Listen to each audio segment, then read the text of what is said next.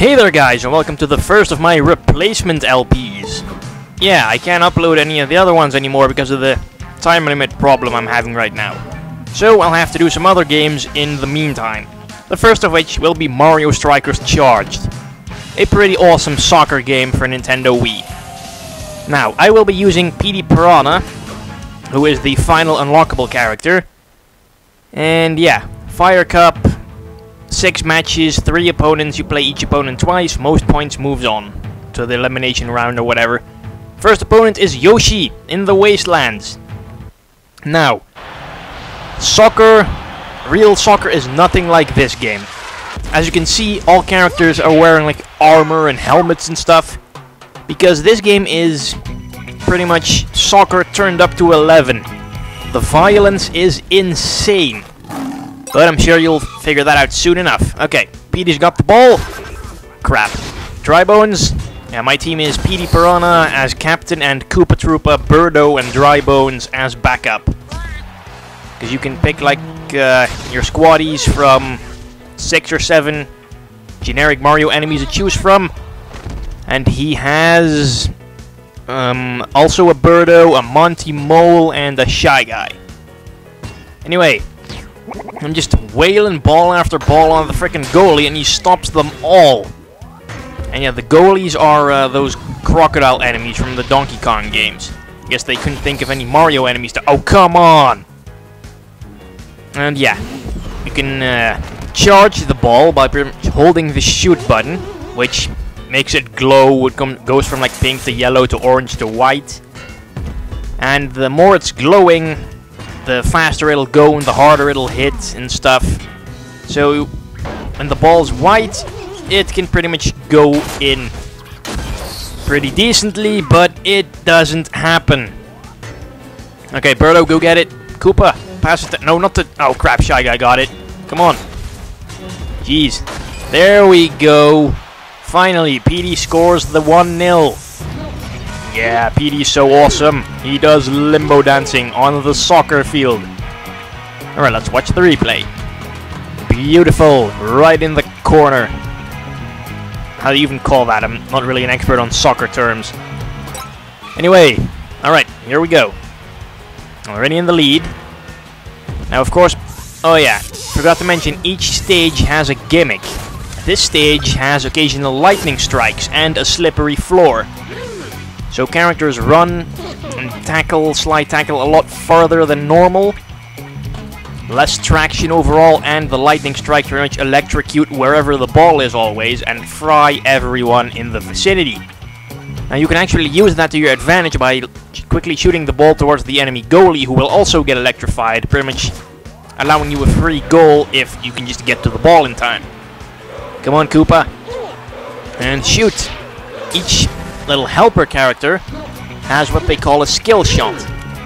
They do it whenever you hold the shoot button all the way in until it just automatically unleashes the shot, and each character has a different one with different effects.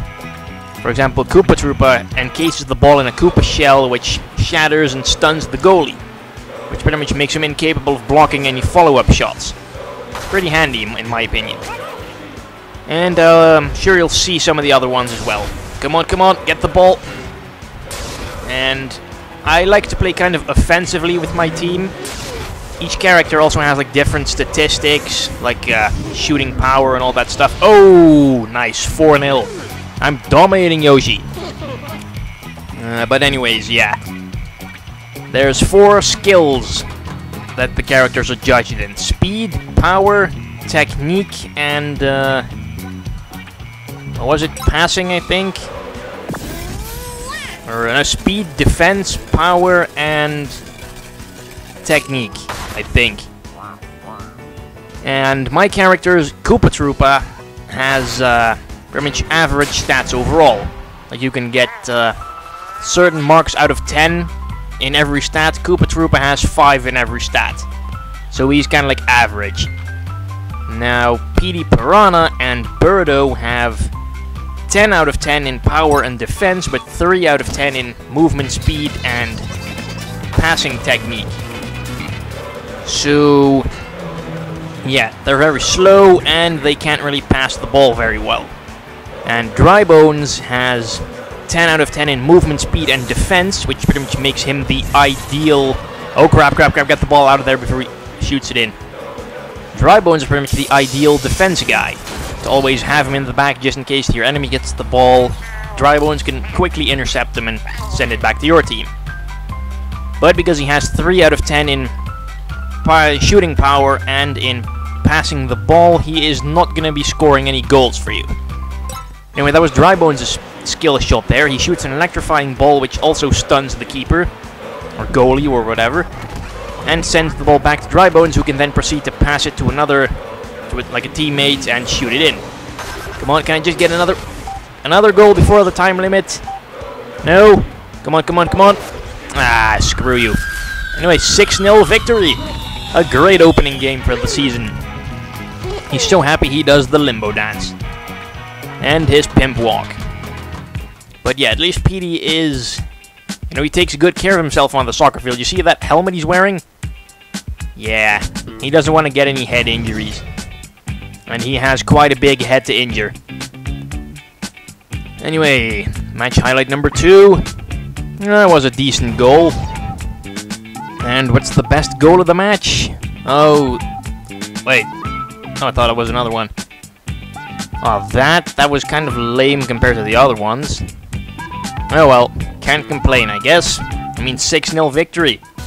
Most soccer teams would kill for a victory like that. And I don't even have nearly as much ball possession as Yoshi had. Yeah, you don't need ball possession to win a game. Now, who's my next opponent so I can kick his ass? Loading. Oh, Mario! Alright. And unfortunately, when I'm playing against Mario, I'm supposed to wear my away colors.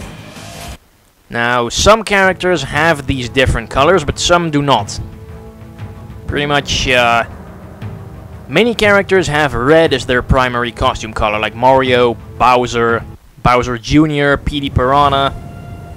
But whenever they play against someone else with a red color, Petey or Mario is pretty much always the one who keeps red, because red is his color. Bowser, Bowser Jr., and Petey Piranha all change their colors to yellow.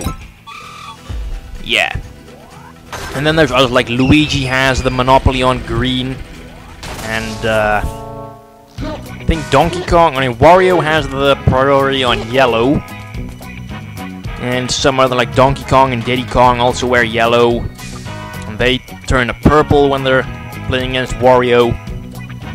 It all works out pretty well. Anyways, I'm off to a 1-0 lead after 8 seconds, and this stage is kind of annoying as well, because you see the rock tiles there? Yeah, you can play pretty normally on those, but on the sand here, your movement speed is dramatically reduced, which can be pretty annoying.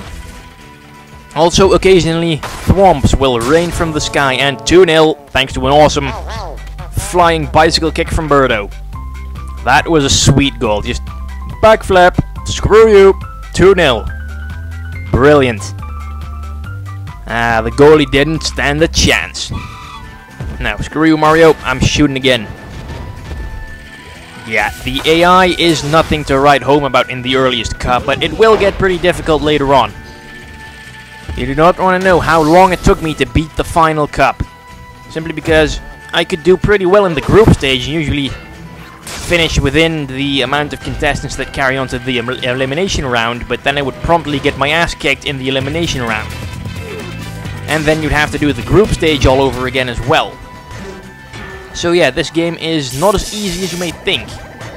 And crap, he got away and got in the way of my skill shot. Damn it. But yeah, Mario's team is kind of similar to mine. He also has a Koopa Troopa and a Birdo, except he has a Monty Mole where I have Drybones. Which I guess could work. His team isn't really good on defense, or movement speed for that matter. Because Mario has the same stats as Koopa Troopa, he has 5 in everything. And Monty Mole also has 3 in movement, and passing, and 10 in power and defense. So his team isn't very fast. I mean, my Drybones can probably run circles around him. Ah, come on, Thwomp, give me a break here. Don't crush Birdo, I need him. Her. Him, whatever Birdo is. Ah, crap, it was Drybones. Yeah, sometimes it can be kind of hard to tell the difference between Dry Bones and Koopa Troopa, because they do look kind of similar. Especially because they pretty much all have the same color, the same general shape. So it's kind of difficult to tell those two apart at times. Come on. Nope. Don't push me into the electric fence. Although I must say, real soccer games also need electric fences. I mean, no more balls going offside, and it would be so awesome if, like, another player pretty much slide tackles another player into the electric fence. And that's Birdo's skill shot. She shoots the ball encased in a giant egg. And if there is nothing between that egg and the goalie, it'll just go straight in. The goalie has no chance of blocking it. But if another player, be it one from your own team or the opponent's team, like happens to get in the way, the egg will break, but that player will be stunned for a while. So yeah, if you're wide open, that is the ideal skill shot to use. And oh yeah, that was a pretty nice goal. But yeah, anyway, 4-0 Vic. Oh, it's not over yet. Thought we were done already. Oh well, let's see if I can. Oh, that's gotta hurt. Oh crap! There's Mario's special power-up. I'm sure you may have noticed it by now, but there's been Koopa shells and bombs and bananas going all over the place. Yeah, you can use items as well. You'll get them when you get, like, tackled if you don't have the ball. Or if you, like, shoot a really powerful shot but it gets blocked or something. 4-0. Bah. Oh well, still won. And these items can be used to create lots of havoc and chaos on the field and turn it all much more insane. And each team captain has their own special ability. Mario and Luigi will turn giant and be able to stomp on other players. I told you this game was incredibly violent compared to other soccer games. And PD Piranha's captain ability is not that fantastic. I mean, he can spit goop, which knocks opponents away, and creates like a slowing down effect, kind of like the sand on this particular field. So it's not the most useful, but it has a little niche you can use it to work with. But anyways, won the first 2 games of the cup, so I'm probably at the top of the rankings right now. Especially because all the other ones probably haven't really done as well as I did. But anyways, we will play against Donkey Kong in the next part of Mario Strikers Charge. Thanks for watching. Bye bye.